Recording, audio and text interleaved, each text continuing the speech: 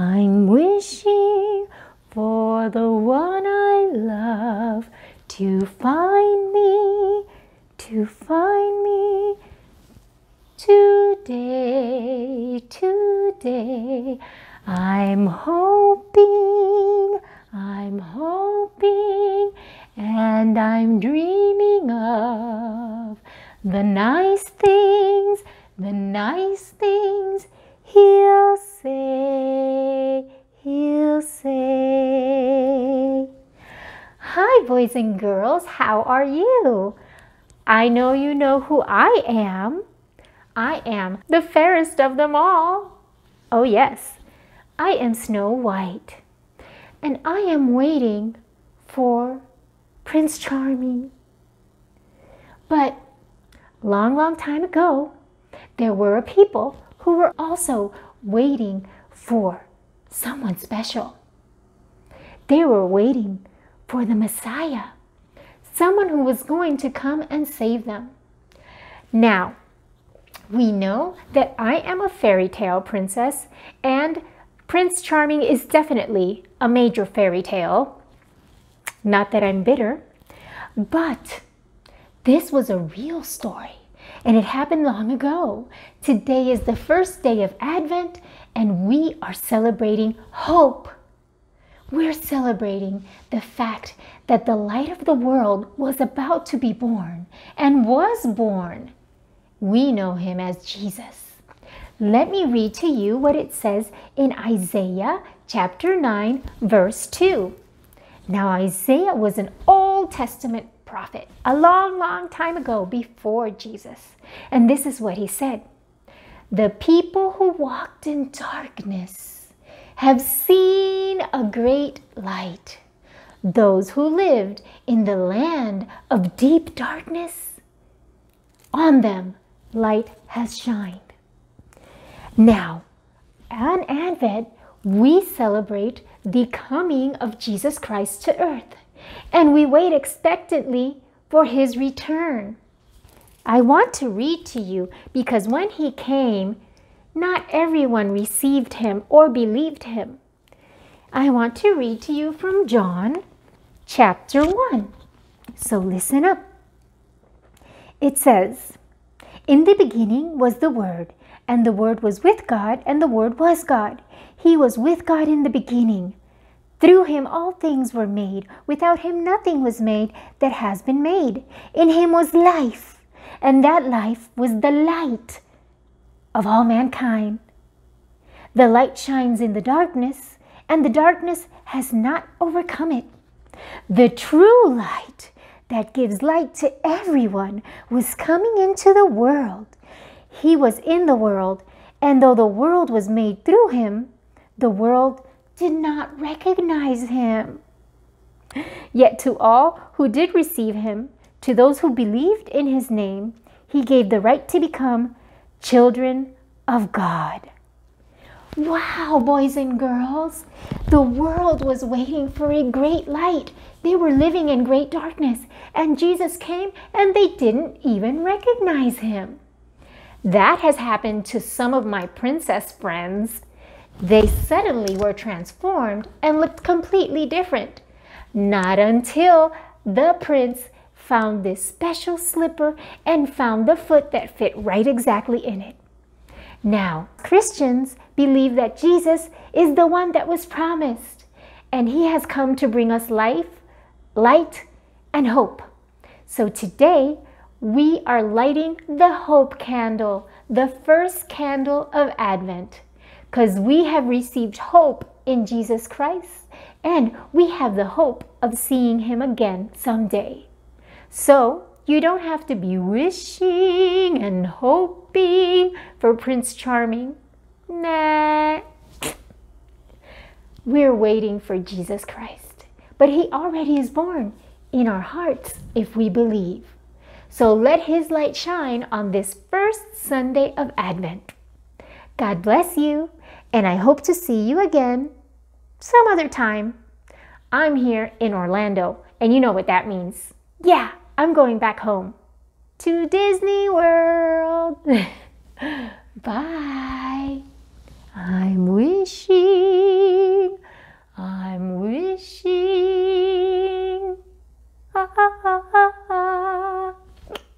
Okay, guys, I'm not gonna lie.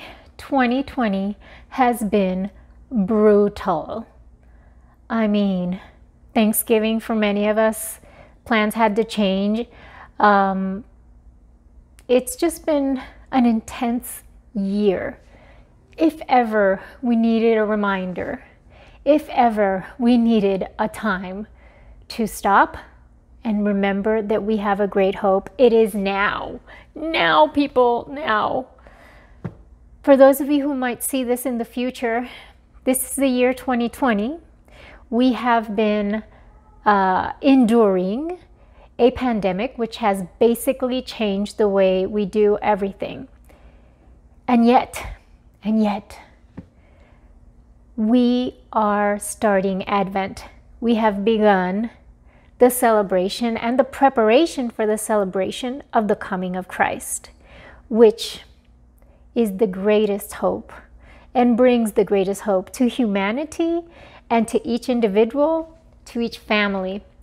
So here I am, and I want to read to you really quickly from Hebrews chapter 11, verse 1. Now this is the verse that gives us the definition of faith. Now faith is confidence in what we hope for and assurance about what we do not see. Did you hear that, peoples? Peoples? Faith is confidence in what we hope for and assurance about what we do not see. I'm hoping for more than just Prince Charming, but I am hoping for brighter and better days. I'm hoping we can see the other side of this pandemic and together be able to celebrate again, closer, in person. But in the meantime,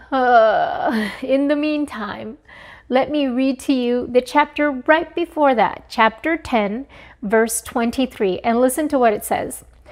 Let us hold unswervingly to the hope we profess, for he who promised is faithful. Just like Snow White said, Israel was waiting, longing, grieving, mourning, awaiting that Messiah, that Savior, that person that was going to bring them life and light and victory over darkness and oppression. He came, and they did not recognize him, and they did not see that his lessons were far greater than political or kingdoms or things like that. And right now, I believe God is showing us lots of lessons. And this verse that says so well, let us hold on unswervingly to the hope we profess, for he who promised is faithful. People, I'm going to tell you the truth. I've swerved. There have been moments where I have been swerving all over the place. Have you been swerving? But this verse reminds us to hold on unswervingly to the hope that we've been given, because he who promised is faithful. I've heard so many promises in my life. I'm sure you have. I've probably even made tons of promises that I didn't or couldn't really come through with. And I'm so sorry if you're one of those people that suffered that on my behalf. But the truth of the matter is, our God is faithful. He is true. And when he promises and what he promises will come true and will come to pass. It's not always the way we want it to or when we want it to, but it will come to pass. He will deliver us even from this. So grab unswervingly, grab on unswervingly, not to the left, not to the right. This year has been like swerve, pivot, pivot, pivot. But grab unswervingly onto that faith that you profess, because he who promised is faithful. We have hope, people. Christ has come, and Christ will come again. And in the meantime, he will be with us through his Holy Spirit, helping us to continue having hope. Have hope. Hold on to it unswervingly. And now, my beloved little sister and her husband are going to sing O Come, Emmanuel. Now, I've got to warn you, people. They're not like gothic. They're not darks. But this video is darks. they're rock and roll, but they're not darks. But this is darks. But 2020's been darks. So I guess it's apropos. Alrighty. Listen. Think of how Israel felt. It might remind you of how you feel right now or have felt at times during this year. Our light will come. Have hope. O come, Emmanuel,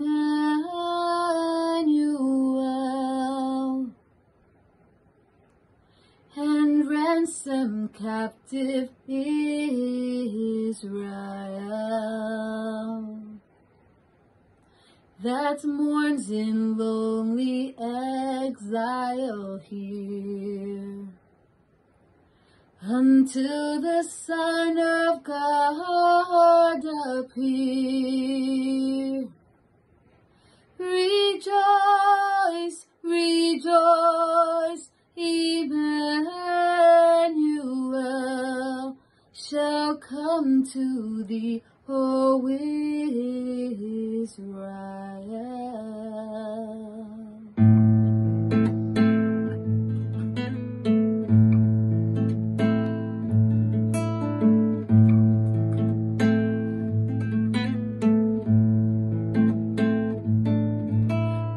Come thou rod of Jesse free, thine own from Satan's tyranny.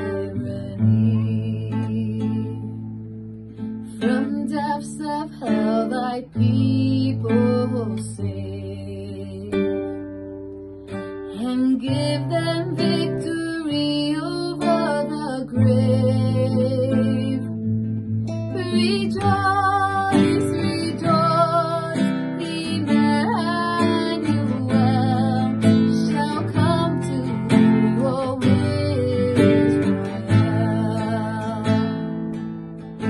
O come thou dayspring, come and cheer our spirits by thine advent here. Disperse the gloomy clouds of night, and death's dark shadows put to flight. Rejoice, rejoice, Emmanuel shall come to thee,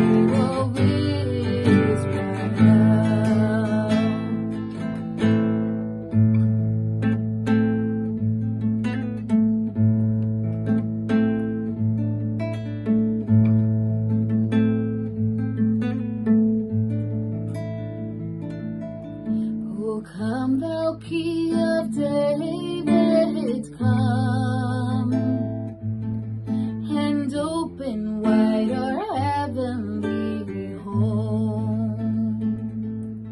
Make safe the way that leads us on high, and close the path to misery.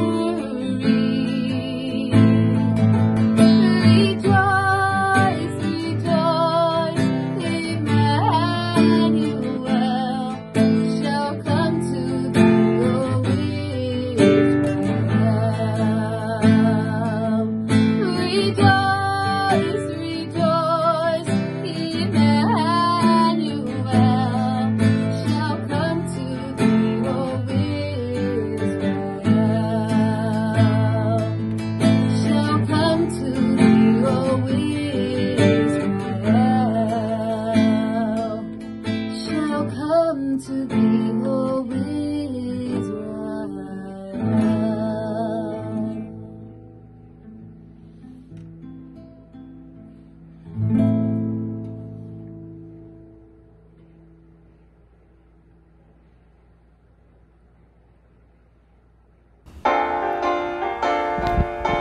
And now get your candle ready so that we can light the candle of hope. Are you ready, Ian? Yeah, fire!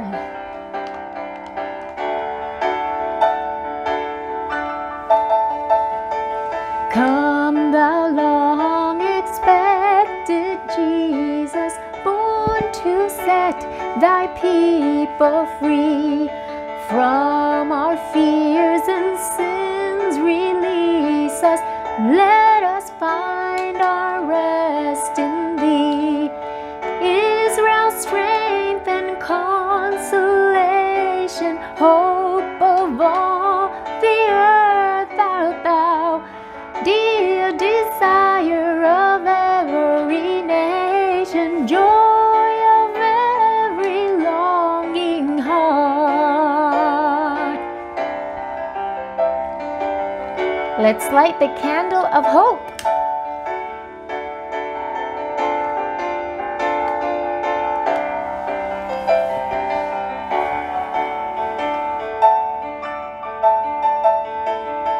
Born thy people to deliver, born a child and yet a king, born to reign in us forever.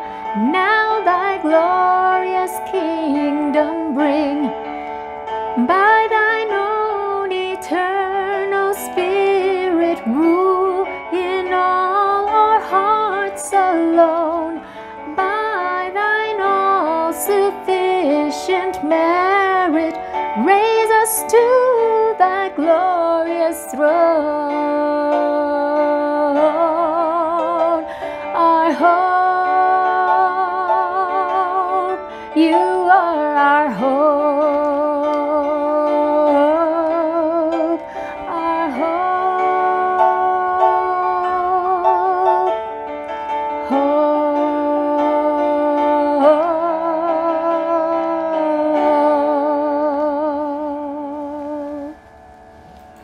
And now, a prayer by my brother and my sister-in-law. Bienvenido a la Casa de los Albaranes. We are blessed to pray for hope this Advent. We ask God to use what is said and done to bless us and remind us of the real meaning of the season. We will start with what is said in Joshua chapter 1, verses 9. Have I not commanded you? Be strong and courageous. Do not be afraid. Do not be discouraged. For the Lord your God will be with you wherever you go. Lord God Almighty, we pray this day for strength because we are going through times that are tough and would feel like quitting. Bless us with the vision to see the best of things to come, wisdom to make the right decisions, faith to know that you are walking with us every step of the way. We close with Philippians 4:6. Do not be anxious about anything, but in every situation, by prayer and petition, with thanksgiving, present your requests to God. We give thanks to God for hope, for He is our forever shining light. Amén. Amen.